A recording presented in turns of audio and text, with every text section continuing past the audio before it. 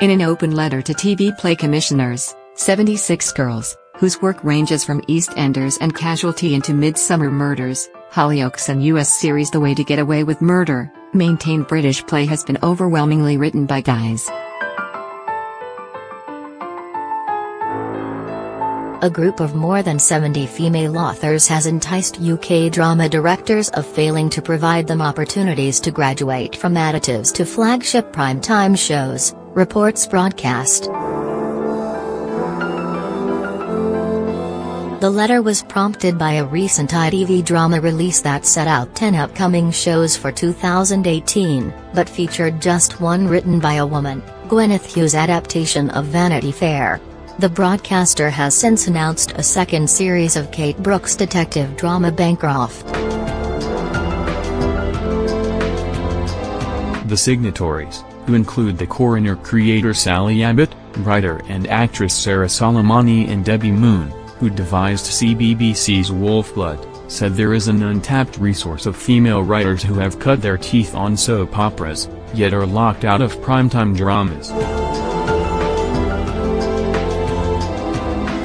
They highlighted BBC One's Silent Witness, which has had just 5 female writers in 20 years, and Doctor Who, which ran for 5 series from 2009 without a single episode written by a woman. The writers also pointed to the disproportionately large gap between the number of series from women that enter development and those that get made. Writers Guild General Secretary Ali Pierce said she had been concerned about a glass ceiling at the PSBs for several years. Once you get past children's and long-running series, a very small percentage of female writers are breaking through. In May, the Guild will publish a study of the gender balance of TV and film drama writers over the past decade.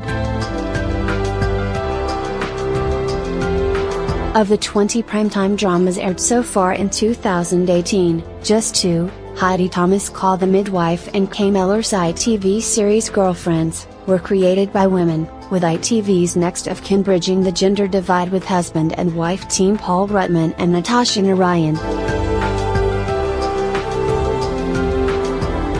But broadcasters are promising change. ITV head of drama Polly Hill said the list referred to by the writers is only part of the picture and that 4 new dramas written by women will be revealed soon.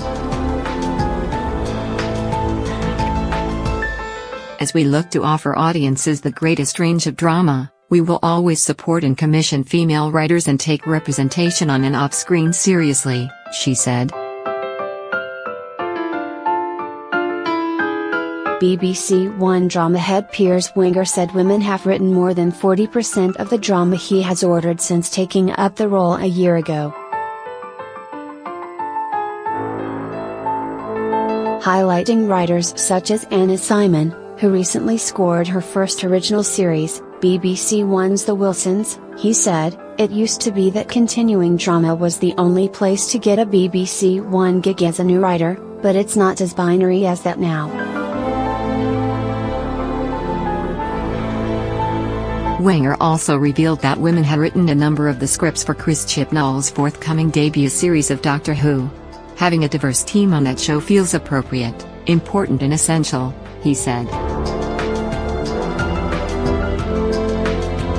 Channel 4, which has aired only 2 primetime original drama series written by women since 2004, Sugar Rush in 2005 and last year's Born to Kill, recently announced 3 female-led projects, including Lucy Kirkwood's Chimerica, and is set to unveil a 4-parter from a female writer.